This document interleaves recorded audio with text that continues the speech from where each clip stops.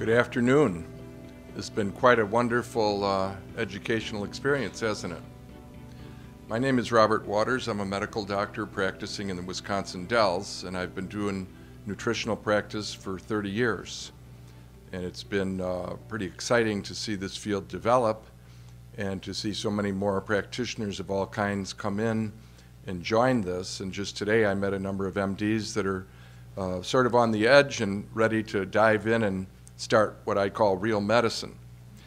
Now this is a picture of a forest, and you can see all these colors, and you might wonder, why are those colors there? Is it just because they're beautiful? And I'm here to tell you those colors are there to protect the plant. And one of the themes of this lecture is going to be the need for us to eat food that has such pigments in it in order to have health, because these pigments protect the plant and store energy for periods of time while the plant has too much energy to use.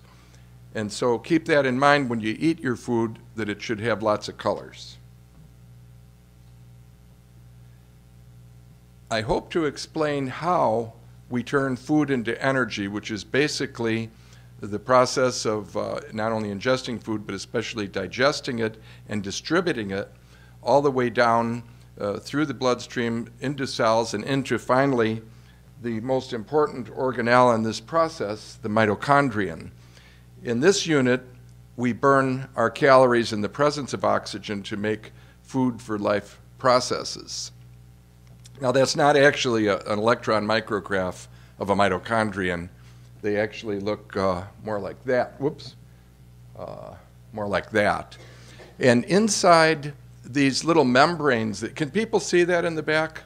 Good. Inside those little membranes sit all the enzymes that are required to break down glucose and fatty acids and go through various processes and finally strip off the electrons and protons from the food substances to be used to make energy. And amazingly, these mitochondria represent about 10% of our body weight. They vary in number between maybe 5 per cell in the case of cartilage to up to 10,000 in the case of very metabolically active organs like the brain and muscle.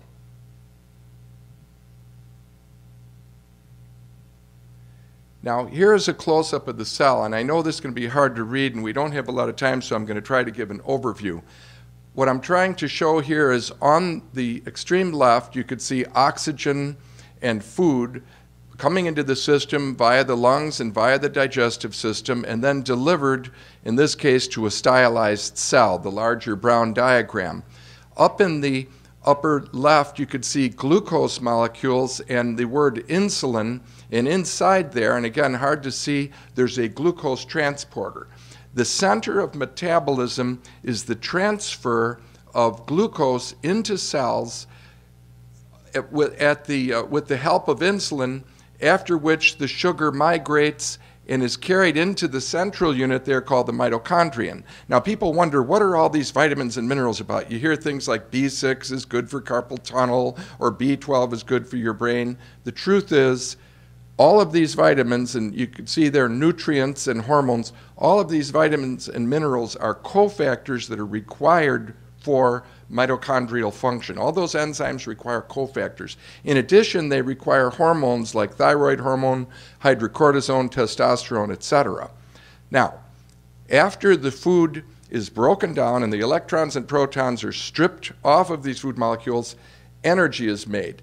But just as you burn wood in a fireplace and you get heat and light, you also get waste products called ashes. In the case of the metabolic system, we identify these as free radicals. And they're actually needed. It turns out that free radicals then regulate the metabolic system itself. We use free radicals to destroy bacteria, for example, in little units called peroxisomes. But at times, if we're not burning fuel efficiently, we will spin off too many of these free radicals, and then we will get damage to our cells, damage to our mitochondria themselves, damage to our DNA, and damage to fatty acid membranes, which are the structures that hold all of the fluids and cellular components together and act as barrier between different compartments. Now, at the top of the slide, you'll see the word decreased oxygen utilization. This is actually the central issue in sickness. As we age, we become less and less efficient at breaking down food in the presence of oxygen. We don't notice it at first in our 30s and 40s, but then you start noticing when you're on a treadmill that you just can't go as long. And actually, I could go into some more detail about measuring oxygen use and carbon dioxide output by actually putting a mask on a person with a computerized setup, and you can show that even at age 30, we're already losing efficiency in burning fuel in the presence of oxygen. Well, when that happens and we make too many free radicals, we start to have more free radical damage there on the left, and at the same time to diminish our free radical antioxidant systems. This then leads to decay of the mitochondrion and decreased repair of these little furnaces, and finally aging and disease. And this becomes a vicious circle that at some point in time becomes identified as a disease like cancer, heart disease, autoimmunity, etc. Now here's a close-up of the mitochondrion, and I'm giving you a lot of this chemical background. I don't mean to be too detailed, but we're going to get into the fun part to see on a practical level what this means shortly. Now at the top there you could see glucose. Glucose is the preferred molecule to burn in the mitochondrion with oxygen. However, we also need to burn fatty acids, and if we can't burn fat, you know what happens, we accumulate it. When we use a lot of glucose in our diet, you can see towards the left that we make a lot of insulin. And insulin, remember, allows you to transfer the sugars across the glucose transporter into the cell and on into the mitochondrion. But if we get too much glucose, we start to make it into fat. And in addition, we need insulin to move the sugar, and every time we eat more sugar, we make more insulin, and eventually insulin starts stimulating fat storage. Worse than that, it blocks the breakdown of fatty acids. So now you're accumulating but not breaking down, and guess what? You're now becoming very dependent on this glucose utilization in the mitochondrion to make energy. And at that point, you're making very inefficient metabolism called fermentation and making a lot of acids. And acids then further damage this whole oxygen transport and utilization system. If things work well, our fatty acids and glucose are made into this substance called acetyl coenzyme A, which is nothing more than a derivative of vitamin B5 pantothenic acid, and from there enters a Krebs cycle and finally into a thing called the electron transport assembly. And that's really the business end of the whole system that allows you to make ATP. So in fact, if your electrons aren't flowing properly, just like in any kind of electrical system, the system becomes sluggish and finally breaks down. Now, these free radicals are actually self-generated wastes from burning fats and sugars. They're not evil. They're only evil if you can't neutralize them. Now, we have been taught by the medical profession and even the government and certainly the pharma industry that somehow we doctors have caused people to live very much longer than they used to. You'll hear stories like, oh, people used to live to be 30 in the caveman day. This is simply a fabrication on the part of the medical profession. The truth is, people lived to be old long ago as they did today, but infant mortality was much higher. And you could go to cemeteries in Wisconsin and see that often you'll see 4 or 5 children in one family having died before the age of 5.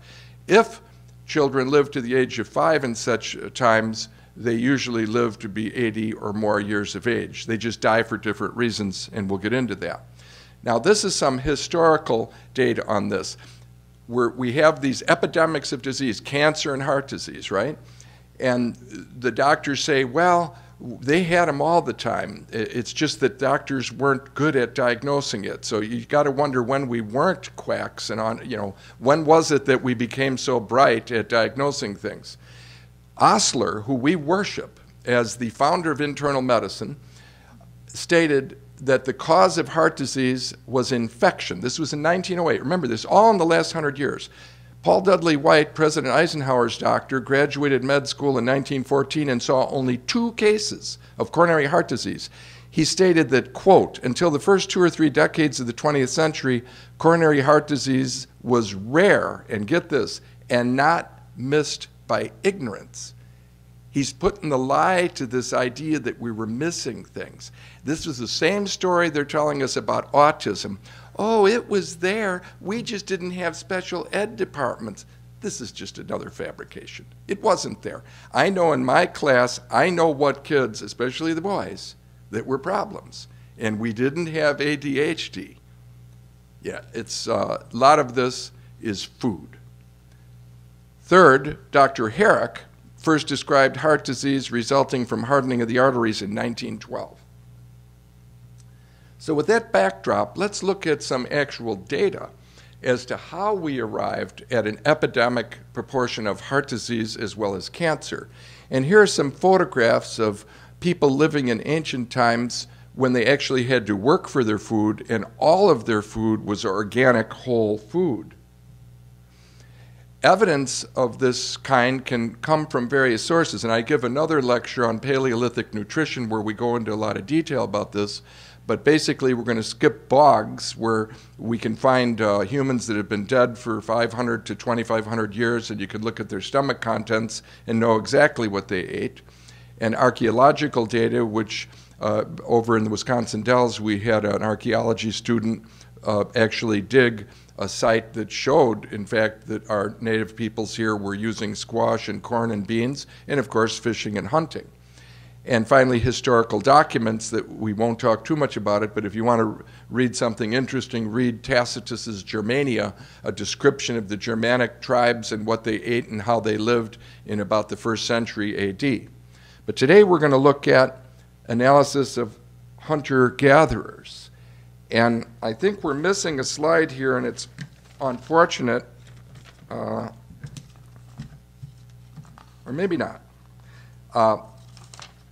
There were a couple of MD amateur archaeologists who wanted to know about what did people eat, and they accumulated a lot of data on Paleolithic life and compared the nutrients, the estimated nutrients, to what we're getting today and what the recommended daily allowance is. Can you see this one in the back?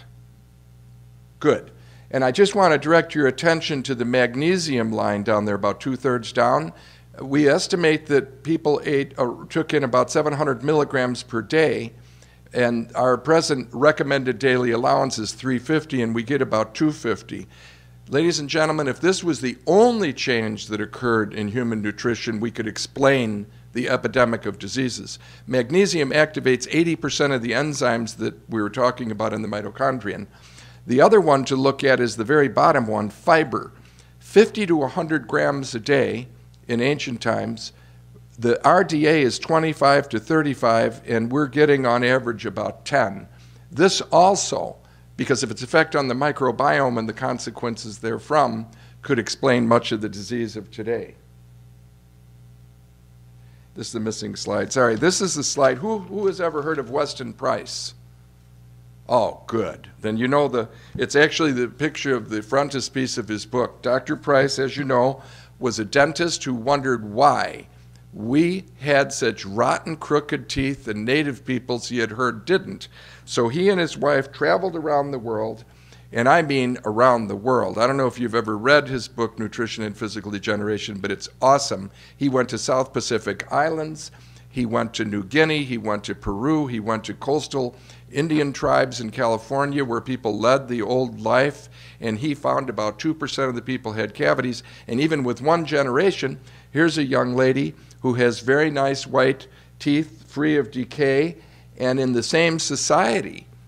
Only a few years later, you wind up with this type of mouth, and this was documented over and over again all over the world. And the commonality was people who ate whole, real foods did not have dental caries. Now, there's further evidence. Now, even the regular scientific profession is starting to say, gee, maybe sugar and diet has something to do with the disease. Now, I take the journal Science. It's a weekly journal from the AAAS. It's one of the most prestigious scientific academies in the United States. And in this particular article, the authors talked about the evolutionary theory of dentistry. And it discusses the amount of sugar eaten and the amount of tooth decay. And here, this ancient Egyptian had healthier jaw and teeth than most living people. And then he shows a mouth from a German jaw from the Middle Ages that had already been exposed to sugar on a massive scale. And that's a whole history of Alexander the Great bringing sugar to Europe from his exploits in India. Now, the conclusion of this article, in Europe, less than 10% of individuals had cavities until Alexander, brought sugar to Greece in the 4th century before the Common Era. Cavities increased first in Greece, then Rome. Their incidence also rose throughout Europe in the Middle Ages, but the biggest spike was 1800 to 1850 when Britain took control of the West Indies and imported far more sugar. Sugar helped fuel the Industrial Revolution, which was transformation from agricultural-based economy to a machine-based economy. Notice the historical milestones. 1800, 1850, sugar starts going this way, and then we get into the other things like making grain into white flour, basically, hydrogenating oil, and on and on. There's actually more than enough explanation for the epidemics. Now, this is an actual study of Victorian times. We hear that, oh, it must have been just awful living in the 1800s, right? Well, how the Victorians worked, ate, and died. And this study went into great details. Luckily, we have countries where people kept very good epidemiological records. In England at that time, doctors did on average 3 autopsies a week. And they did very careful examination and recorded their findings. And we're going to get into what those findings were. And here you can see the Victorian time on the left. The top band are other diseases, and that would be accidents and unknown causes, etc. But what I want to focus in on is the bottom, the black there on the left and the black on the bottom of the second graph towards the right are cancers. Now, remember I told you they were autopsying almost every patient, and only 2% of them had cancer in 1880. And now close to 30% of us or more die of cancer. Now, do you think this could possibly be a genetic disease? If there's no other proof at all, it's this proof. It's food that's changed, and the environment, of course. So, what happened? I think earlier one of the speakers mentioned food-like substances. The change to these food-like substances from our ancestral diet caused a rapid degeneration of health, as it did to traditional people that adopted our lifestyle. So, to summarize the actual changes, the milling of flour with a steel mill versus stone mills happened around this era also. So a lot of these things converged, you see. With a stone mill, you can only get the flour down to whole grain flour and very coarse. So it has a large surface area. The digestive juices have to work very hard to get it into small enough particles to digest. With the steel mill, the chaff and the germ is split off and, of course, used to feed the hogs and whatnot, because that's where the nutrients are. And the flour, the endosperm, is ground into very tiny particles that act virtually as sugar in their ability to be digested and absorbed, and therefore releasing insulin, and therefore making people insulin resistant, et cetera, et cetera. And I won't go through all these in a big way, but of course the steel milling coincided also, again, with the great amount of sugar eating, the changing of oil by hydrogenation. You learned about trans fats earlier today. And at the same time, reduction in the omega-3 fatty acids. And of course, when you do the milling of flour, you lose the fiber. And you also lose the vitamins and minerals and the plant pigments. The other aspects of this are the change to new wheat. Now, what about this new wheat? Somebody said, oh, we're supposed to eat all this whole grain. Well, first of all, 98% of the flour in this country is white flour. So I don't know who's eating all this whole wheat bread. There are some people doing it, but you got to really work at it to find it. Second, wheat has been around probably for 10,000 years, and the original wheat is called einkorn. And then it was hybridized with other wild critters and became known as emmer wheat in Egyptian times, and then various other hybridizations occur, again, not by genetic engineering, but by hybridizing and working to sort for desirable traits. Well, in about 1960, somebody got the idea of injecting genes into wheat to make it, in many ways, different, easier to bake, high gluten flour. Also, rather than having 2 chromosomes, one from mom and one from dad wheat, they multiplied the genome up to 8 chromosomes. So that was a way to make lots more gluten to make it more bakeable. And finally, the starch has been changed to an amylopectin, which basically becomes instant sugar. So now we had wheat that contained new alien proteins that we have never experienced before, and another whole lecture would be how it's so difficult to digest gluten. Gluten is a big spherical molecule that has big chains of cysteine residues that are very hard for enzymes to grasp and cut. So you wind up with a 33 amino acid sequence called a 33mer that has been shown beyond any question to cause inflammation in the gut lining, leaky gut, and then the whole rest is history, causing autoimmune disease. And finally, parts of the gluten are digested into 5 amino acid chains called exorphins. They're called exorphins to identify them as identical to endorphins, which are native hormones, opioids, that we make in our brain to make us happy and to kill pain. Well, each time we eat this type of grain, if we're not digesting it totally, and it's very hard to do so, we are actually giving ourselves a fix. So you wonder why people, I remember going to the Greek restaurant, and they have these white, crusty loaves, and you know, you could actually eat the whole thing. I mean, it's very, very addictive. So this brings us to what happens when we start losing control of our sugar metabolism. And there's no such thing as borderline diabetes. Some people are now calling it borderline, but it's really a matter of progressive loss of control of glucose and consequent glycosylation, and we're going to learn about that, damage to body proteins. So how does the sugar in the blood lead to the damage we see in metabolic syndrome? When elevated sugar occurs over time, it gets hooked onto your proteins. This is a process called glycosylation. And over time, these become advanced glycosylation end products. There becomes more and more alteration to these molecules, and they finally become, and these are scientific terms now, RAGEs, reactive advanced glycosylation end products.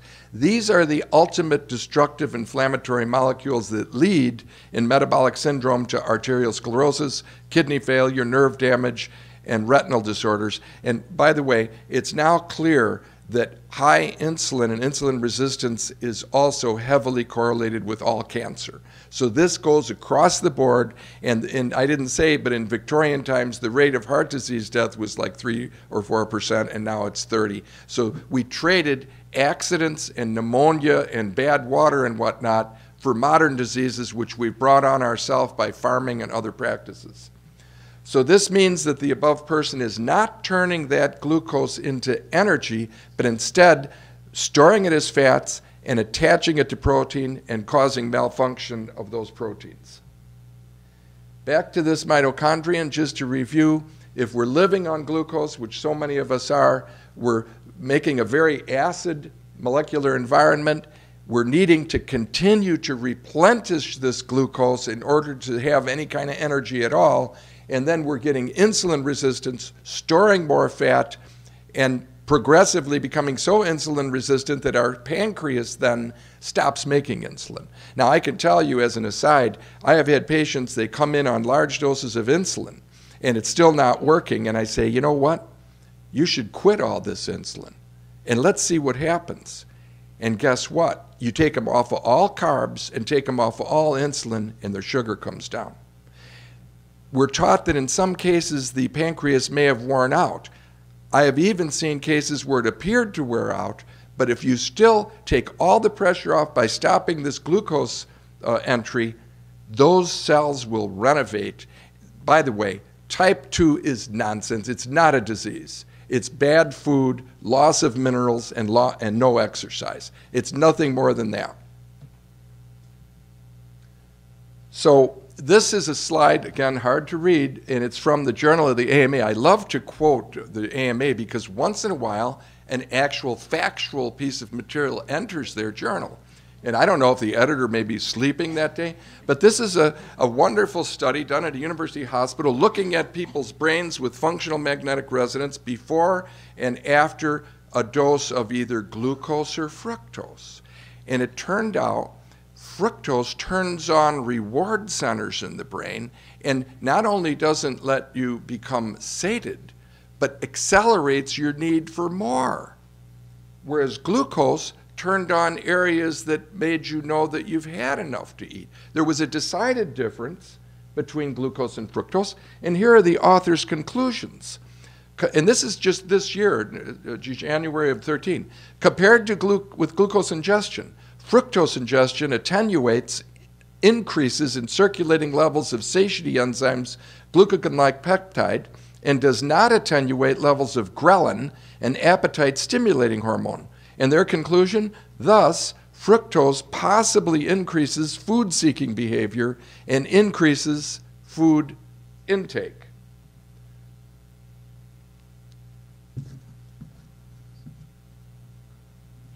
I had a slide that said that this was addiction, pure and simple, and I think all of us know that it's addictive, and that when you start eating, especially this high fructose stuff, you want more. Now, this is sort of a summary of diseases of aging and the idea that it starts as a decrease in fat metabolism. What I didn't mention earlier, when you burn fat or sugar in the mitochondrion, 60% of the energy is made into heat. You're warm-blooded, right? And 40% into ATP. So tell me, people that come in and say they're tired and ache, they always say that they're cold. Almost all of them. And that's because their mitochondria aren't working and they're not making heat. So the reason why the fat is not being burned in the mitochondria is because there's too many carbohydrates, as we mentioned. And also, indeed, there's too much stress, hormone deficiencies, lack of exercise, some genetic elements here, probably about 5% of it. And I was trained as a geneticist, so you know what? That's a story, another story that genetics, all genetic problems. And finally, obesogens. These are molecules that have been talked about extensively today. Farm chemicals and bisphenol A and other organic compounds that act as obesogens. They actually make insulin resistance worse. So we're really fighting against a big group of forces. And then again, modern wheat. And then there's specific factors that inhibit the chemical pathways in the mitochondrion, and these include heavy metals of all kinds, excess iron. That's a big interest of my practice. If you don't have a serum ferritin measured by your doctor, you don't know your iron status. They'll say, oh, your iron's okay. They mean that your hemoglobin's okay. There's just no other way to know it. And then, of course, all the ones that you know about, pesticides, herbicides, pharmaceutical drugs. I read an article from Poland where the authors reviewed how drugs of all categories affect the mitochondrion. And after I read the article, I said, I'm going to have to go back to the office and become a naturopath and quit prescribing drugs, because virtually every category of drugs does something bad to your mitochondria. And then solvents, vaccine components, free radicals, and all the plastic and industrial chemicals that we're all exposed to. Now, so what do we do about this? There's a guy named Dr. Brednesman. He's a neuroscientist, and he was trying to figure out for the last 25 years how he could understand Alzheimer's disease. And he would come home and talk to his wife, who was also a physician, and say, honey, you know, we're finding out that the beta amyloid pleats, if they're folded in just the wrong way, it causes an autophagic reaction, which eventually results in an apoptotic phenomenon and neural degeneration and Alzheimer's. And she says, yeah, well, that's interesting, honey, but you're going to find out it's all about DESS. And so they're going back and forth. And then a few years later, very recently, Dr. Brennesman said, you know, honey, it is all about DESS. And we proved it up, though, how it worked. And that's exactly what it's about. It's just too simple, isn't it? And by the way, this is the food pyramid of the Waters Integrative Health Center. Maybe we'll get a bigger one later. But on the bottom are vegetables, and the next one are animals, and the next one are fruits, and the next one are cereal grains, and then finally real oils and honey and maple syrup. An artist friend of mine did that with me, and I've sent it to the president and other people, and I've had absolutely no replies or interest. So there's another big piece of this. It's not just what we eat, but it really is about movement. I don't believe that any of us in this room have had to engage in an activity even remotely similar to this to gain our daily ration. Uh-oh. Oh, yeah. Well, it's stuck.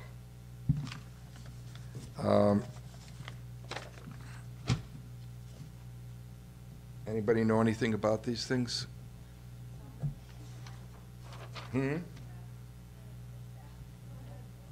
Hit back?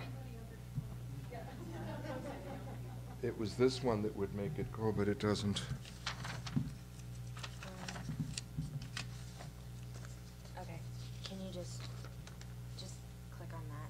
Click on what? Instead, on that little arrow right there. This arrow? Well, you have to use the mouse, but just like click with the mouse. You're already on the next slide, but Okay, like to continue. okay. Can you go back to the other one? Or was this the next one? Yeah. Okay, yes, and yeah, go ahead back to the next one, the one that you just showed. And so, yeah, this goes to show you, this is a lithograph from the 17th century showing native peoples in the southwest USA bringing the harvest to the larder. So you not only had to catch your prey, but you had to haul it and store it in some way.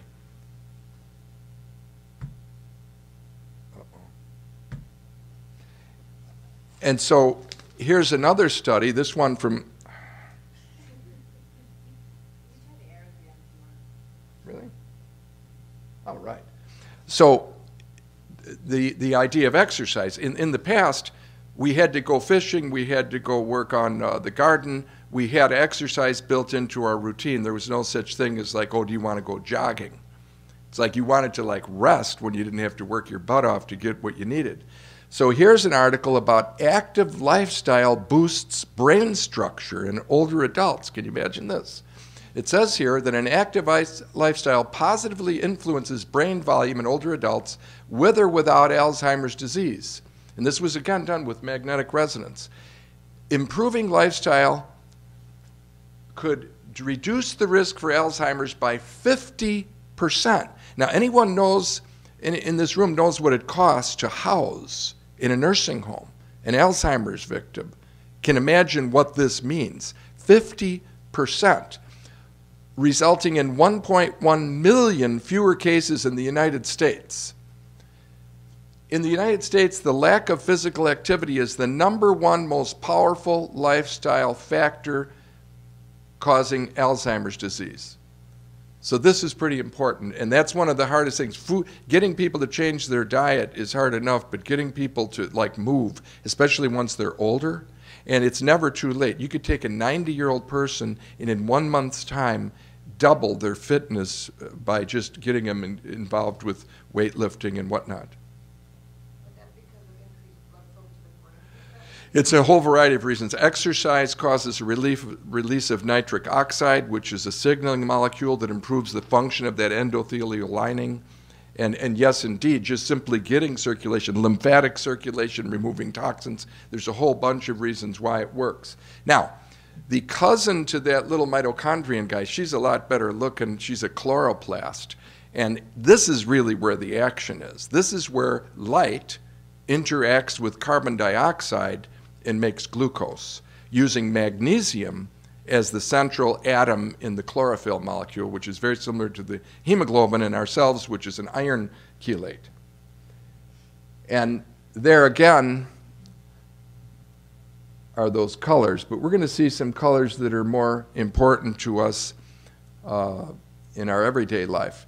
This is another artist concept of a cell with signal, with receptors on the surface, and they're a little hard to see, but these are receptors for food items. And here we see this, it blowed up, and it shows here specific molecules. In tea, ECGC in the upper right binds literally onto the surface of the cell, as does sulforaphane from broccoli or allicin from garlic.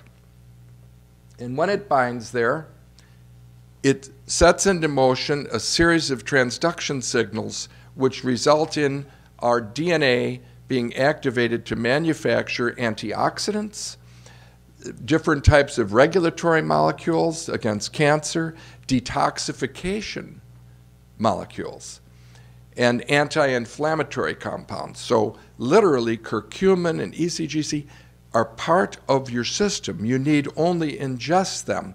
And I met a man a few weeks ago, Stig Bengmark, a Swede, an MD, PhD surgeon, just a marvelous guy in his 80s, and you'd never know it. And he got interested in the microbiome and food and whatnot about 30 years ago.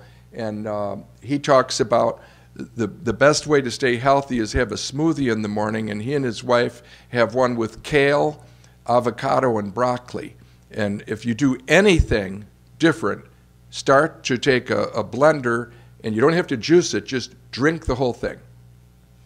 Lots of vegetables. Now, finally, we're going to talk a little bit about the microbiome, and I suppose we're almost out of time here. Anyone heard of the microbiome? Well, it's the germs that exist here in your gut. Well, it's actually starting at your mouth and all the way through you, and they number 10 times the number of cells in your body, and they make all kinds of molecules to help you. They make coenzyme Q10, they make B vitamins, they make short-chain fatty acids that feed your brain, they make bile salts that help you metabolize fats and actually have receptors in your brain. And here's an article again from JAMA, and it talks about the benefits of these intestinal microflora can help our health by breaking down toxins, synthesizing vitamins, defending against infections. But get this, they also play a role in such diseases as peptic ulcers, diarrhea, colorectal cancer, and inflammatory bowel disease. You're going to hear a lot more about the microbiome. And here's an article about obesity in the microbiome in which the authors indicate that, in fact, the microbiome population controls eating behavior and metabolism.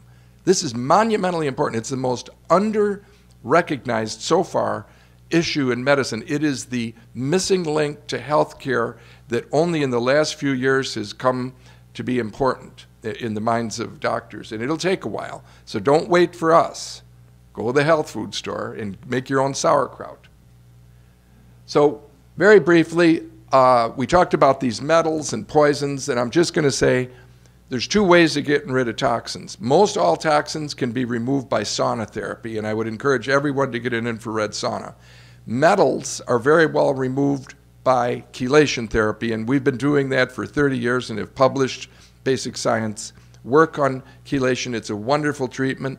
The TAC trial of the federal government last year, or earlier this year, revealed that in fact chelation therapy does help people with coronary heart disease. And also bleeding, we don't use leeches, they're too expensive. We simply take off the blood, and I'm serious, if you have too much iron, the only way to get rid of it is to bleed those patients. That's why it was done throughout history. And chelation is a concept, it comes from the word for crab in Greek, chele, and it means the grasping of an atom, in this case lead or cadmium or aluminum, and the removal of such from the body. They can be given intravenously. There are some oral agents. And here's an example of what EDTA can do for gangrene. The upper left was when the patient started, and you could see how it's healing. Just a few months later, this person would have lost their legs, and we have helped a number of patients and saved a number of legs over this time. So all in all, you have to remove toxins and rebuild your body. And you could see there, and these are going to be on the website, and you probably all are pretty familiar with that. And again, finally, mitochondrial resuscitation, that's where I live in my practice. That is, I'm thinking in terms of how a person's mitochondria are working, and besides changing diet and contributing the proper vitamins and minerals and fatty acids and hormones to the patient, there are ways to reactivate these mitochondria, and that is by exercise and by restriction of calories, like fasting 1 day a week, and then these polyphenols that we talked about, these wonderful pigments in our food. And you know, if your mitochondria work again, you don't make too many free radicals, but you do make a lot of ATP energy, and you feel well, and your pain goes away. And here are some of these wonderful pigments in our food. And here's the food pyramid that we created that I talked about earlier. It's really the food pyramid of our ancestry. It's nothing new. And I love this quote, and I think anybody that's been sick can relate to it. When health is absent, wisdom cannot reveal itself, art cannot manifest, strength cannot fight, wealth becomes useless, and intelligence cannot be applied. Herophilus in 300 before Christ. And here's a happy family from Peru, and just look at the variety of actual foods, and look at the smiles on those faces. This is what we could all have. Thank you.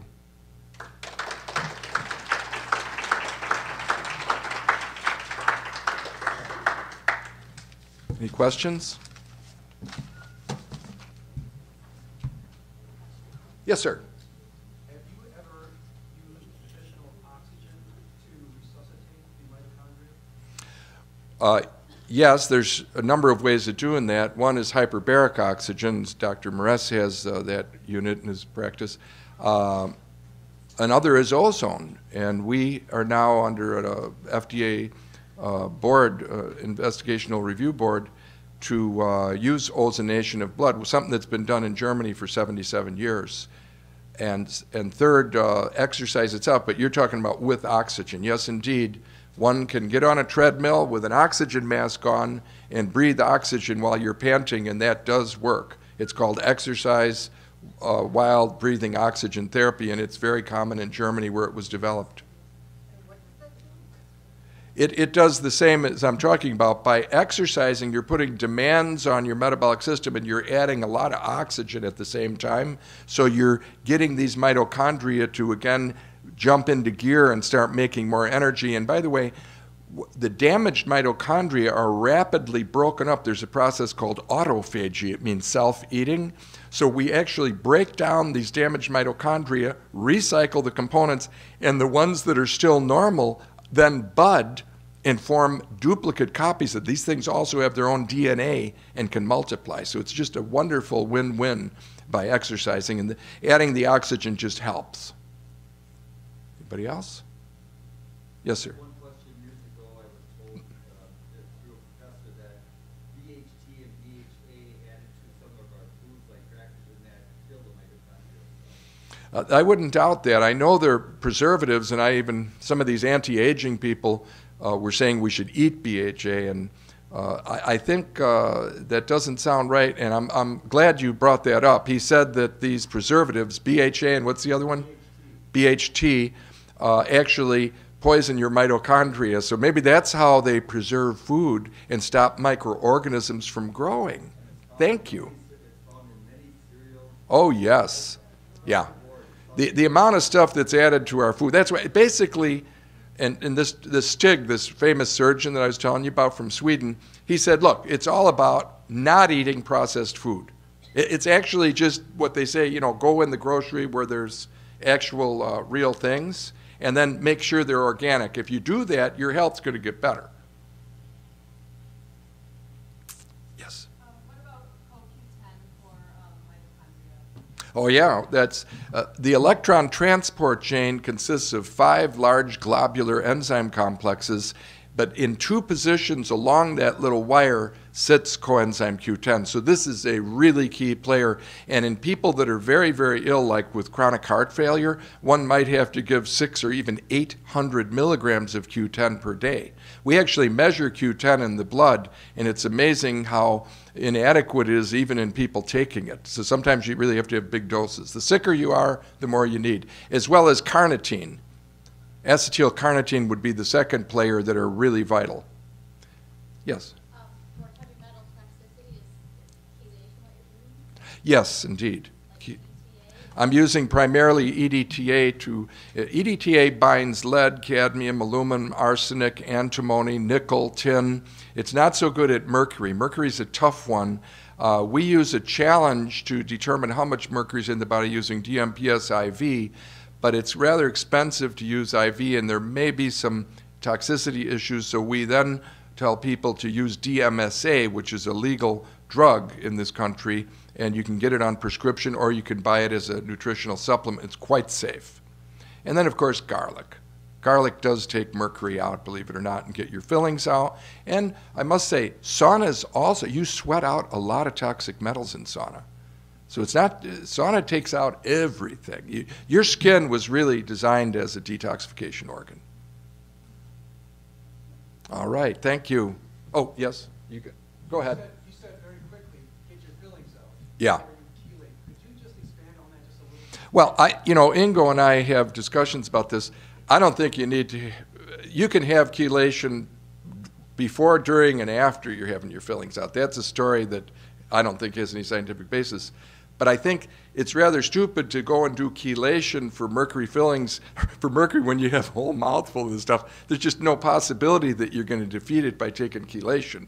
It's just mandatory. If you have the means, that's one of the primary things one should do.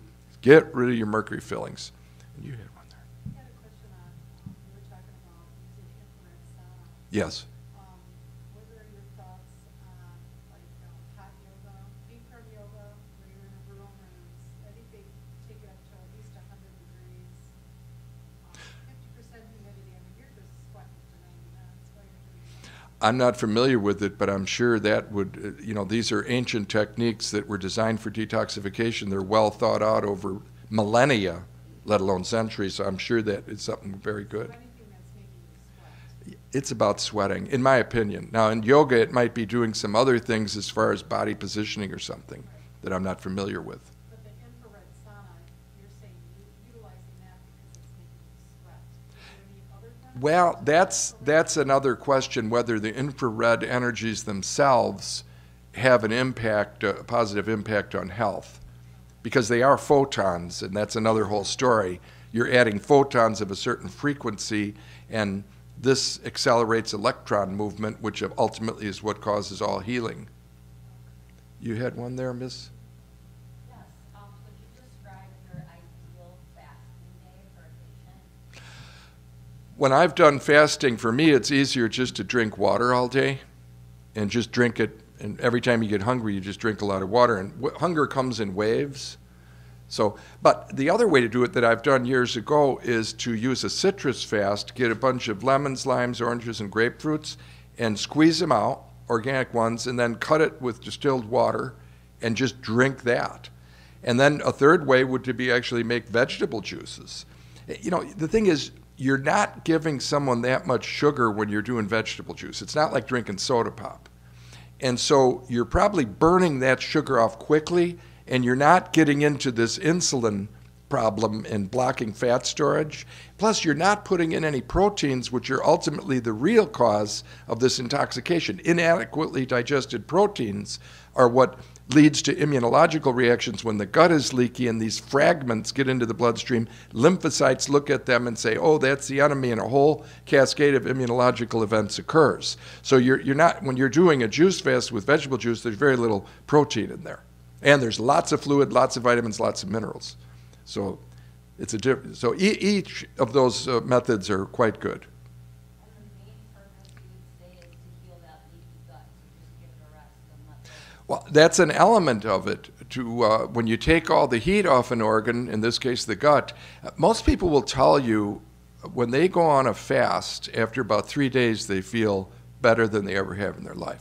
I remember thinking that I could actually rotate my head virtually 360, and you start urinating massive quantities of fluid that have been stored up in your tissue because your body's trying to dilute all of this poison that's been accumulating over years. So fasting, remember, is also a tradition in every religious and societal, Indians had sweat lodges, all the Nordic countries and Siberia had these sweat lodges. It's just really, fasting and sweating are the two actual basic healing processes. You're welcome. All right, thank you very much.